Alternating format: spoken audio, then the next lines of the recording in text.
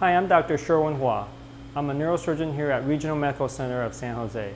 Sometimes back pain and leg pain are caused by spinal conditions such as instability that require spinal fusion.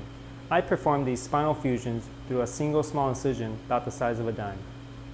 Some spinal conditions only need a simple decompression surgery, where bone spurs, overgrown ligaments, and disc protrusions that are pinching the nerves are removed through a small incision. However, other spinal conditions involve movement of the vertebrae in an unstable manner, causing nerve pinching and pain. For these unstable conditions, a spinal fusion is necessary. Spinal fusions are typically performed through incisions 4 to 8 inches long. Today, we can treat these problems with spinal fusion through a single dime-sized incision. That's less than an inch. Using a single incision in a small tube, we can clean out the disc space between your vertebrae, insert a spacer to restore the height of the disc space, as well as putting 4 bone screws to hold the vertebrae in place while they heal. This is the most advanced and minimally invasive spinal fusion technology available. It's the best alternative to open spinal surgery.